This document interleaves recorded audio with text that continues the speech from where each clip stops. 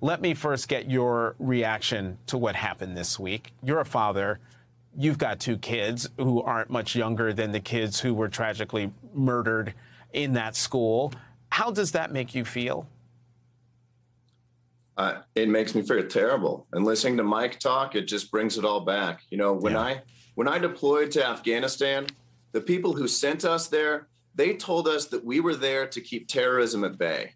They told us we were there to keep our homes, our families, and our children safe so that only terrorists would be overseas. And now those same people, because they're unwilling or unable to act in Washington, are telling me that despite those deployments, I have to come back here while my kids are doing shooting drills at school. I have to come back. I have to look my 6-year-old and my 8-year-old in the eye, and I have to tell them that it didn't work, that their school may become a war zone at any time. It's absolutely insane. I mean, that's an excellent point you made, Lucas, about being sent overseas to keep the terrorists over there so they don't harm us here, and we're being terrorized by mass shooting after mass shooting. As a Marine veteran and a gun owner, what goes through your head when you hear some of the details about what the shooters, the AR-15, a literal weapon of war, he was able to get this gun and was able to do what he did to innocent children? Why would an 18-year-old need a gun like that?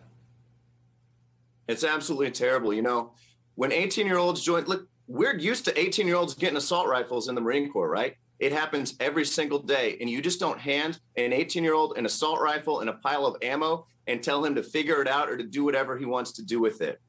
You make sure they go through training. You make sure they go through observation. They go through all sorts of stuff to make sure that they're able to safely handle that weapon and not do anything bad with it. It's unbelievable that we can just roll out here without even comprehensive background checks in this country. And, you know, you talk about what people in Missouri want.